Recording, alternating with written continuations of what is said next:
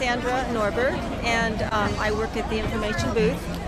I've probably been working here for about 7 years. I started out as a volunteer, and I love it. And then I'm a paid staff for the last 4 years. The market's been going, since the market moved here when the Ferry building opened. Before that, we were on Green Street, and then prior to that, under the freeway here on the Embarcadero. In the peak time, we probably have 150 farmers are here. In the summer, for example, when there's stone fruit and corn and all those good things. We have a market on Tuesday and Thursday.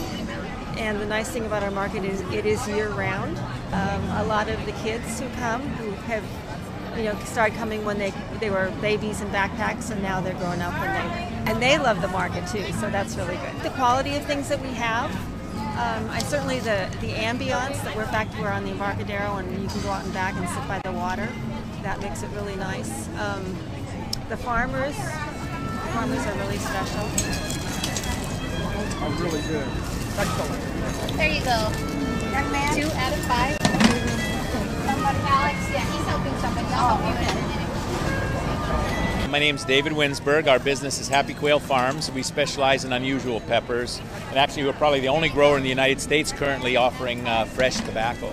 Fun thing about being in the city is the nice thing about doing farmers markets is we're dealing right with our end consumers, so people can see us week to week. We get to establish relationships. But the nice thing about the city is that there's enough clientele that we can do a lot of unusual things and have enough clients to make a living at doing it. Smaller markets are much harder to sell enough volume, so the city is really our #1 market for moving volume and a lot of our unusual stuff.